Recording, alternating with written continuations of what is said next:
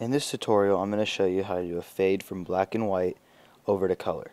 Now, in iMovie, there isn't an actual built-in fade or keyframing tool, so what I'm going to show you how to do is do it manually, but it still looks pretty cool and I think it's a cool effect.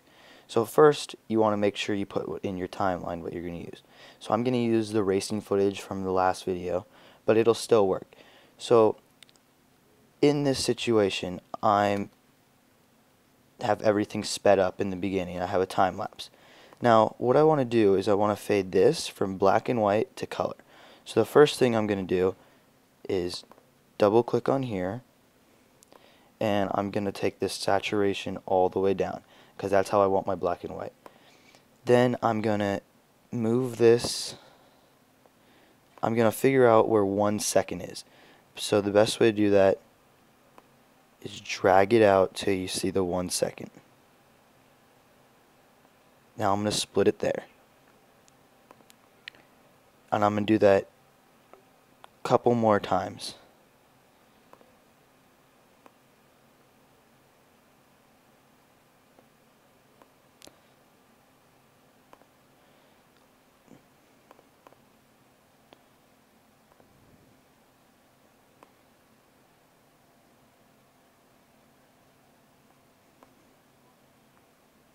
Okay, so now I have 3 1-second clips.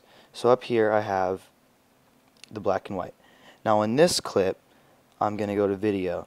And since black and white is 0%, I'm going to go, we'll do 25%. Then in this one, I'm going to go, let's do 55%. We'll do 60%. And in the last one,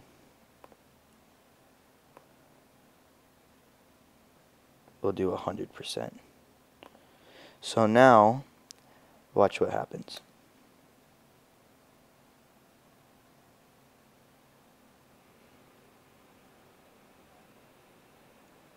So now you have a pretty nice fade. Now if you want to, I've seen people do this.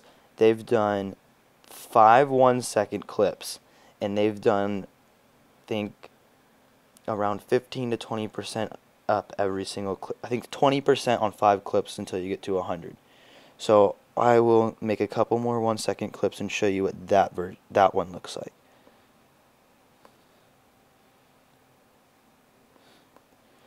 And you want to make all the clips the same size when you do this, or else it won't look as crisp. Okay, so I'll make the first clip here 10, 20.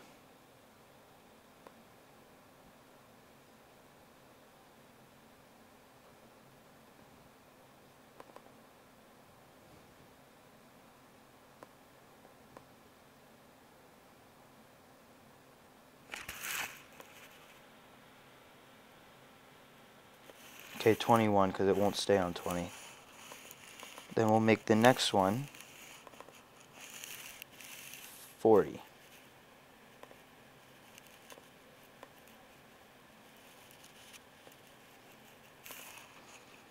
This one 60.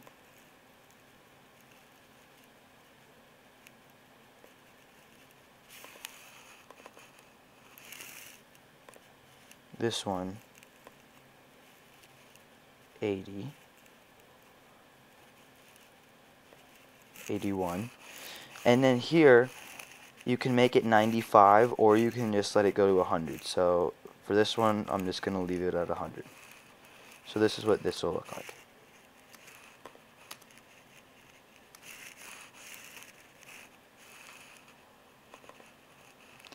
From the beginning. Black and white time lapse.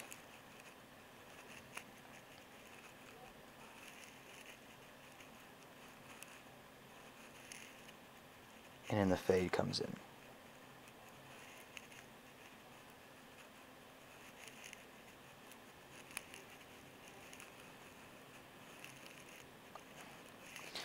Now another thing you can do to make your colors pop out more is in here in the video, I like to boost the contrast or lower the not in this situation, lower for black and white. So if you boost it, look how much the black and white sticks out with the whites and blacks. And then you can go here and you can do the same thing. You can boost this.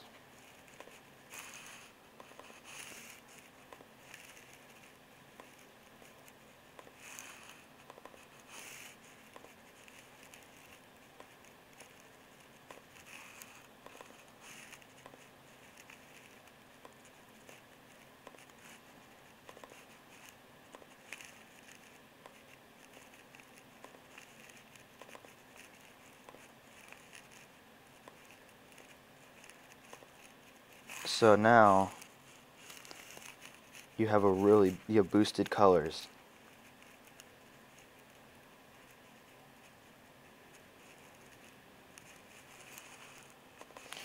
And if you ever need to check, all your percents are right here, so if you ever want to compare them, you can make sure everything else is the same.